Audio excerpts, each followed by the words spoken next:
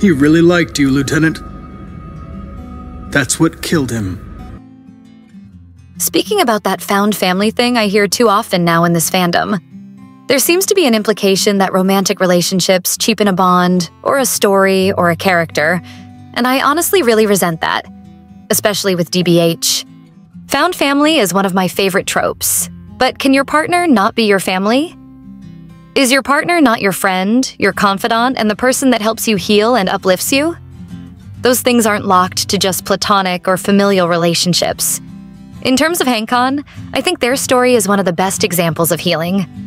Hank has lost everything to androids. He hates them in the world. Until you have Connor, who comes into his life and not only helps save the android race, but Hank too. He becomes his friend, his partner in crime, literally, and in my opinion, his romantic partner that loves him in all his flaws and pain. I think a man falling in love with an android, after having so much pain and hatred toward them, and having that person be the one to heal and love him is a beautiful story, and it's unfortunate it gets so little respect in some areas of this fandom. The most interesting part is also that people who are usually against hankcon, they seem like the ones who are applying their personal feelings and issues to the characters. They're so desperate for Hank to see Connor as his son that they're willing to ignore actual, thought-out theories and interpretations, as well as harass and bully those who see them as romantic. They take it as a person offense, and that's weird. Maybe they're the ones who have daddy issues, because it is the strongest argument they usually use against shippers, since they need Hank to be Connor's dad so badly. I personally don't need another father. I don't want Hank to be my father or see him that way. I'm an adult who sees these two other adults as romantic. I mean, I'm not saying everyone who hates hankcon wants Hank to be his dad, but the ones who are strongly anti-hankcon and will beat you down teeth and nail. It does seem a bit odd, and I do feel like there might be some projection there. Even in other fandoms where people insist on platonic, familial relationships between two characters that aren't, I wonder about this same thing. Definitely a pattern I'm noticing, especially since a lot of the platonic familial people seem to be on the younger side. So, the found family trope. It has been perverted into, here's a set of characters, I've squished them into the heteronormative roles of father, mother, child. Found family can be that, in some cases, but that is not what the trope was initially founded on. The found family trope was built on non-conventional families' relationships. It is about finding a family outside of the one you were born into. A family that can be whoever you want and look however you want it to. That's the very reason it's so popular in LGBT+ spaces. It is not about pushing people into strict parental/child roles.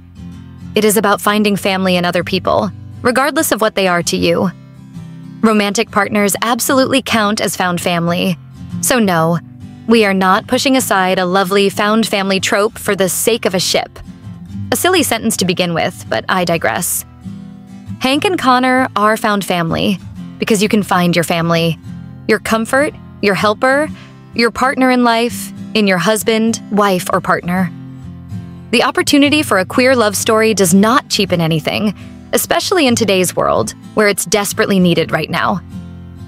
So, when people say they are not infantilizing Connor by making Hank treat him like a son, because adults are allowed to have parents, and that Connor is smart and all, but he's still unexperienced when it comes to human emotions and needs someone to guide him, and that Connor needs a guide and anchor in his life, I always ask myself why.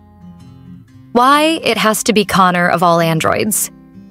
Why do people think Connor needs an anchor, a guide, and why do they think he's unexperienced?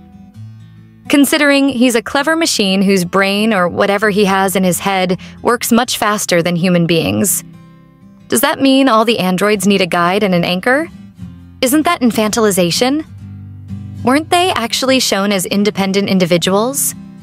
Doesn't this destroy him as an independent person who's already decided who he wanted to be and is aware of his own actions?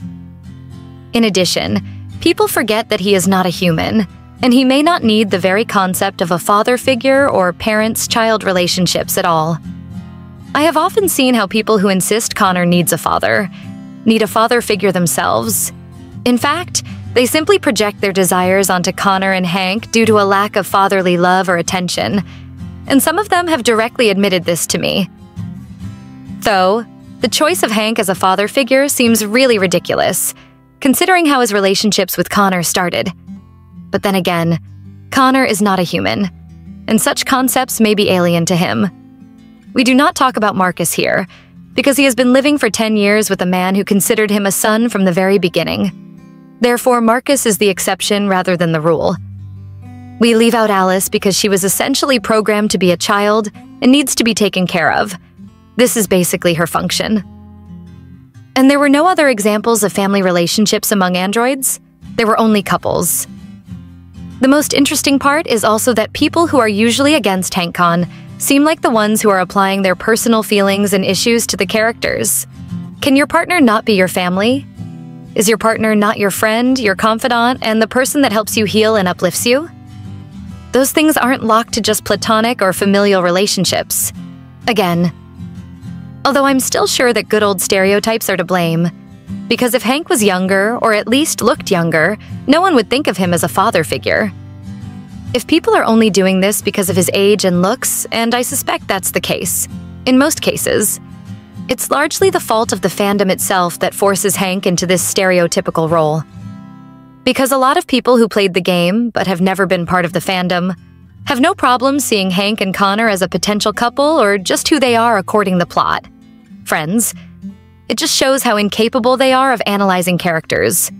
Because according to this perspective, any human being, if they are not a child or a teenager, will be more experienced in life than any android. Shouldn't androids view all humans who are over 20 as their potential parents or parental figures then? But for some reason, if a human being looks young, no one assigns them such a role. Although, from such a point of view, this is exactly how it should be. So either people accept that Connor is an adult, capable of making adult decisions, while remembering that he is not human, or they accept that any android is infantile by the very fact of their existence and needs a parental figure, even if humans who the androids interact with look young. Let's sum it up. Hank and Connor are canonically not father and son. It was never implied. So the ship is not wrong, not illegal. They're two fictional characters, so we can ship them as much as we want, and it is okay to do so. It is normal to ship two adult consenting characters, even if there is an age gap. If they are consenting adults, it is okay.